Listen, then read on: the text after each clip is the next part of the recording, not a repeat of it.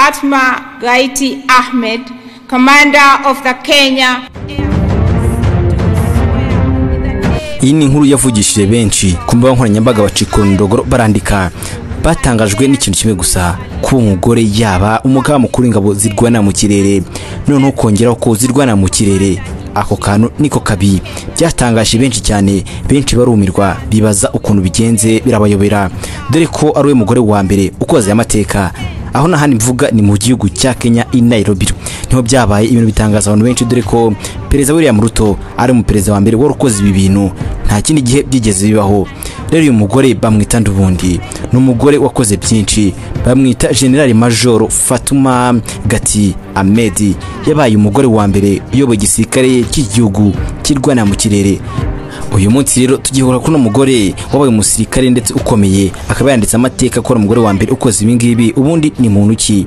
Asubundi injiye mu gisirikare ate, dore ko yinjiye mu gisirikare kubw'impanuka, ntabwo ari iteguye kwinjira mu gisirikare, byamubayeho nawe bimutunguye. Makanyiro byose mbikubwire, netaga best nk'ibisanzwe Instagram, TikTok ndetse na Facebook. Byo kuri follow nkurikire umbaza icyo ushaka, kuri subscribe mutarekora, like, share ndetse na comment. Rero reka tuvuge byinshi kuri uyu mugore usigaye uyobora ingabo za Kenya zigwana mu kirere. Bundi General Major Fatma Gati Ahmed yabaye umugore wa mbere uyoboye igisirikare cy'igihugu kirwana mu kirere. Perezida wa Kenya William Ruto nyuma yo kumuha inshingano byamugize umugore wa mbere mu mateka ya Kenya uyoboye imwe muri serivisi za gisirikare z'iki gihugu. Ubundi uyu mugore bavuga ko ngo yinjiye mu gisirikare bimutunguye kuko byamubayeho nk'impanuka ubwo yari asoje rero kwiga amashuri ye yisumbuye mu 1983. Yaciye kuri stade ahari gukorwa rero gutoranya ndetse abashaka kwinjira mu gisirikare mu ngabo za Kenya, asanga yuje ibisabwa yinjira utyo mu gisirikare. Yashyizwe kuri uno mwanya hamwe n'abandi bakuru ba gisirikare barimo umugaba mukuru w'ingabo nyuma y'urupfu mu kwezi gushize rwaruri umugaba mukuru w'ingabo hamwe n'abandi basirikare baguye mu mpanuka y'indege y'akajugujugu. Iyo nkuru murayizi. General Major Fatma yabaye mu yindi myanya y'ubuyobozi bwa gisirikare, nayo kandi yayibayemo nk'umugore wa mbere mu mateka y'icyo gihugu muri ubuyobozi bwa gisirikare bwiganjemo abagabo. Yabaye umugore wa mbere wageze ku ipeti rya brigadier ndetse no ku ipeti rya General Major. Yinjiye mu gisirikare mu 1983, bivuze ko akimaze imyaka 41 ari mu ishami rya gisirikare ry'abagore gusa, ryakoraga nk'ishami ritandukanye n'andi mashami yo mu ngabo za Kenya. Icyo gihe yinjira mu gisirikare niryo yese ajyamo. Abo basirikare b'abagore bari muri serivisi y'ubufasha bw'inyunganizi nko mu kazi k'ubuyobozi n'ibikoresho n'ubuvugizi n'itumanaho, niryo bakoraga icyo gihe yinjira mu gisirikare. Iryo shami rya gisirikare ryashimwe mu 1999. Icyo gihe nibwo abari bagize iryo shami bemerewe kwinjira muri serivisi nkuru za gisirikare zirimo igisirikare kirwanira mu mazi, igisirikare kirwanira mu kirere n'igisirikare kirwanira ku butaka. Uko kwinjira muri iryo shami muri izo serivisi byabaye ndetse kandi byabagize abagore, ndetse biha abagore andi mahirwe kujya mu nshingano za gisirikare zikomeye, ndetse kandi bituma abagore nka General Major Fatma azamuka mu mapeti. Ukuzamuka kwe mu mapeti kubonwa nk'intambwe yatewe guteza imbere uburinganire bw'abagore n'abagabo mu ngabo za Kenya, ndetse byose byigaragaza muri 2018 ubwo yarimo azamurwa amapeti. Ipeti rya General Major wari perezida wa Kenya Uhuru Kenyatta yavuze ko amwitezeho kuba intangarugero ku bagore muri iki gihugu. Ati bereka ko nta mipaka iri hagati y'abagore n'abagabo. Launch the first Kenyan woman as a major general in the Republic of Kenya. I'm looking to you and counting on you to be a positive role model to other women in this republic, and to show and to prove to them that there is no limits for the Kenyan women and everything is possible.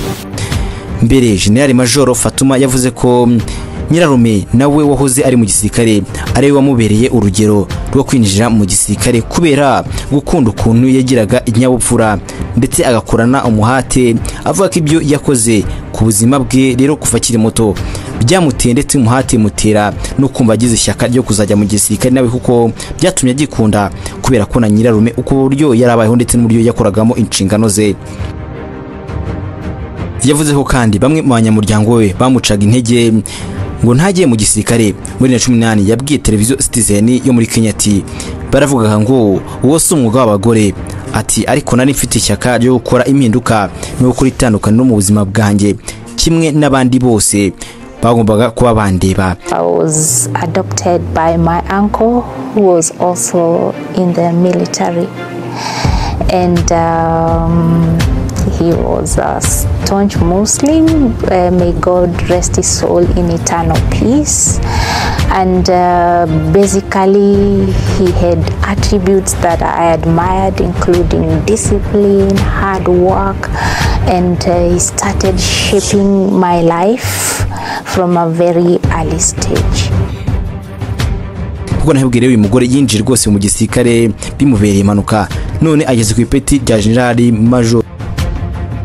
Ariko uyu mugore iyi nkuru yabaye kimomo imenyekana ku isi yose kubera uburyo umugore ubwe ku giti cye kiri umugore ubaye uwa mbere kwinjira mu gisirikare ndetse akagera kuri ipeti nyuma yaho agakuba umugaba mukuru w'ingabo zirwana mu kirere.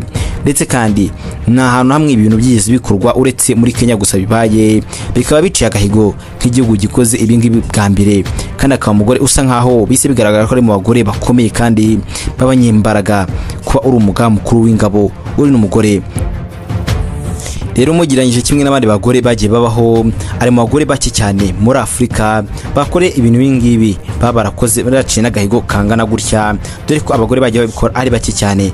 Abagore nabo bagiye bakora ibintu nk'ibi ngibi bigatangaza benshi mu gisirikare ndetse bakagira ku rwego rukomeye. Hari mu bagore bageze ku mapeti y'aba general furu, bakaba general bakomeye mu ngabo z'ibihugu byabo. Nawe mu minsi mike ndabakugarukiraho nkubwire byinshi kuri abagore bakomeye b'abagore ba mbere muri Afrika bageze ku mapeti akomeye mu kurusha abandi.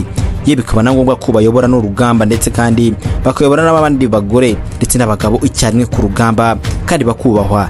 Nabo nzabigarukaho mu minsi iri imbere. We gusa ntukajye kure, ujye ubana natwe kandi twereke ko utwitayeho, utange comment y'uburyo wabyumvishe. Tega best nk'ibisanzwe Instagram, TikTok ndetse na Facebook byo kuri follow nkurikire. No kwari gukora share ndetse na comment kwera ko gukora share kwawe bituma benshi ndetse babona bakanamenya byinshi batarumva bumvishe bwa mbere mu matwi yabo. Komeza kugira byiza, Imana ikurinde.